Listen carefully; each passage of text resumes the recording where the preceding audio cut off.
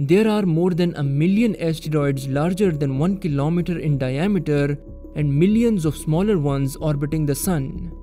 What would happen if a very large asteroid strikes the Moon, and are there any asteroids big enough to take the Moon out of its orbit or even break the Moon itself? Traveling at speeds as great as 72 kilometers per second, even a small asteroid can create a sizable crater. However, an asteroid large enough to cause mass extinction on Earth does not have enough energy required to destroy the Moon.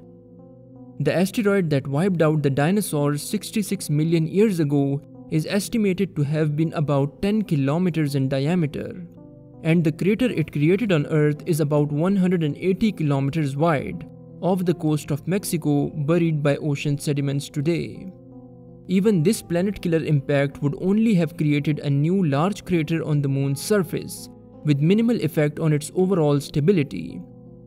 On the Moon, the only thing that would be affected by an impact is the rock of the lunar surface.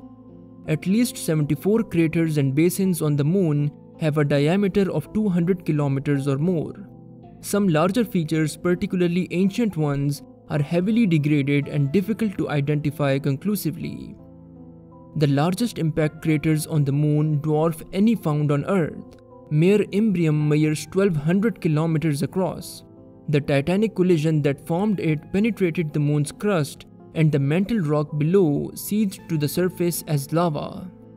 Many of these impacts happened billions of years ago when the solar system was more crowded and collisions were more common. While the Earth's tectonic activity and erosion have erased most of its craters, the Moon shows almost its entire impact history. The largest impact feature on the Moon is the South Pole Aitken Basin. Its diameter is more than 2,500 kilometers, making it the largest impact crater that we know of in the solar system. It is located on the far side of the Moon. The asteroid that formed the Moon's South Pole Aitken Basin is estimated to have been between 170 and 200 kilometers in diameter. The asteroid's metallic core may still be buried beneath the basin's surface. If a larger asteroid were to impact the Moon, it would create a large crater that would eject a lot of material from the surface, but that would be the extent of the damage. To completely destroy the Moon, an asteroid would need to be nearly the same size as the Moon itself. The Moon's diameter is 3,475 kilometers. If an object of similar mass and velocity to the Moon were to hit it, the Moon's orbit could well be altered, though it is more likely the Moon would be destroyed by such an impact. An impact from the largest asteroid series, also termed as a dwarf planet, at 940 kilometers across, would not budge the Moon. It would create an enormous crater, but the Moon's momentum would overwhelm that of the asteroid.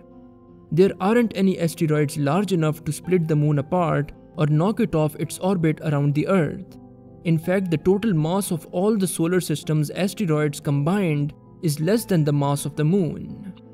The largest near-Earth asteroid that crosses Earth's orbit is only about 8 kilometers wide. NASA has identified around 2,300 asteroids that are considered potentially hazardous for Earth. All of their trajectories have been calculated, and none threaten Earth or therefore the Moon for at least the next 100 years. Smaller asteroids are more likely to sneak up on us and are therefore more likely to impact the Moon as well as Earth. That's all for this video. Like and subscribe to the channel, and see you in the next one.